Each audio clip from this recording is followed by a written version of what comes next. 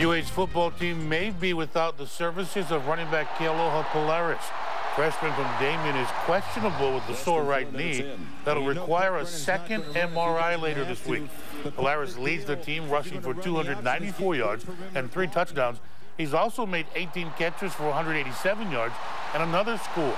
Warriors return to action this week, hosting Fresno State. Fresno's kind of changed a little bit offensively. They're playing a little more 4 wideouts and 5 wideouts and stuff that they hadn't done before. But they're primarily still a run team, and you got to stop the run if you're going to beat them. I hope you're all having a pleasant evening. Doesn't hearing Hawaii-Fresno State just get you all jacked up? This is the rivalry. Remember last year, UH stuck it to the Bulldogs 68-37. They are a much improved team, just watching them, very well coached, and they'll come in here on a mission to beat us, and we'll have to play well. Warriors are 8-0, one of only 3 remaining unbeatens in the country, and dating back to last year, they're riding a 9-game win streak, second only to Ohio State's 10 in a row.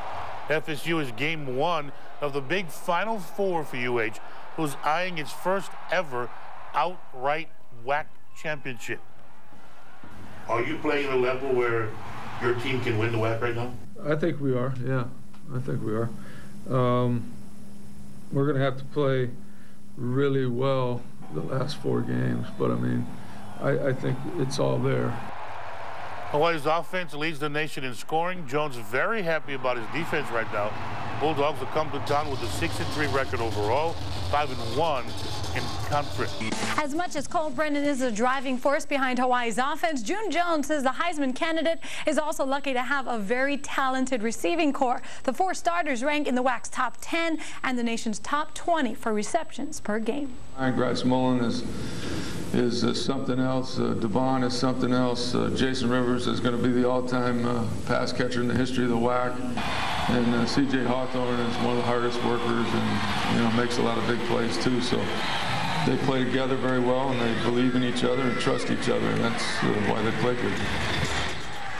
As a compliment, Jones says he's starting to see versions of his pass-happy offense in the NFL. He has a history with Bill Belichick in the pros, and in watching the Patriots improve to 9-0 with a win over the Colts yesterday, Jones says that the offense looked awfully familiar under Belichick.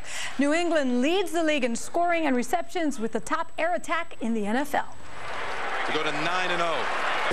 I find it kind of interesting now when I turn on the game yesterday, they're running our offense. And so, he kind of has learned, what it takes to move the football, obviously.